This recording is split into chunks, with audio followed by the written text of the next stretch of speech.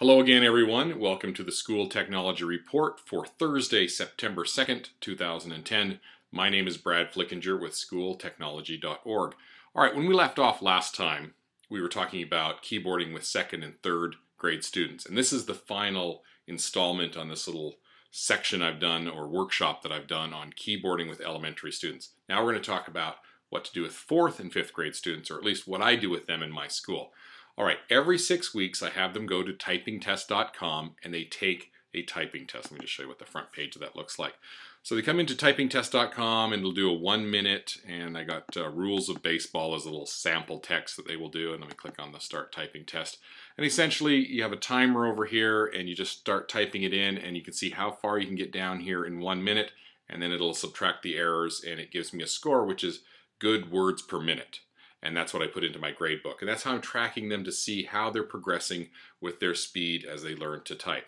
Now, at first, in fourth grade, it's kind of going to be low, like below 10 words a minute, like maybe 5 or 6 words a minute. And then they will start to get used to how the test goes, and also they're getting better as they improve with their typing skills with the regular practice that we do. And then we should see that get to about, I like them leaving fifth grade with about 25 to 30 words a minute as they type. So that's what I do every 6 weeks, is just typing test. And let me go show you what we do just during the regular time.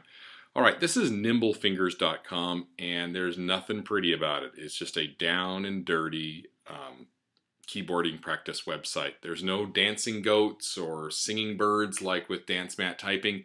It is just down and dirty, like I said. So they'll click on beginning keys, and they literally just practice those keys over and over again. And we do that for about 10 to 15 minutes once a week when they come.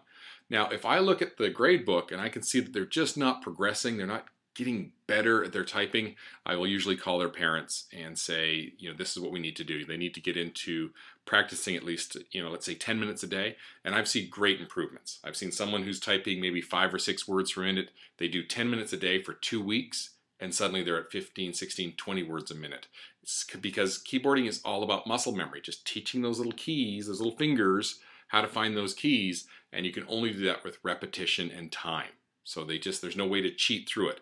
And so those are the things that I've been using in my class. So I hope that helps. So we've covered kindergarten, first grade, second and third grade together, and now this is fourth and fifth grade together, and that's where I've found success with teaching my students how to keyboard. So thanks for paying attention and watching this series. And hey, I wanted to tell you one thing on my blog here. If you sign up to receive my blog in your inbox, you can get a copy of my book, which is Teaching with Netbooks. Here it is on Amazon for $19.99, but if you sign up over there, you'll get it for free as a PDF copy of it. So go ahead and do that. Thank you for watching. This is Brad Flickinger with schooltechnology.org.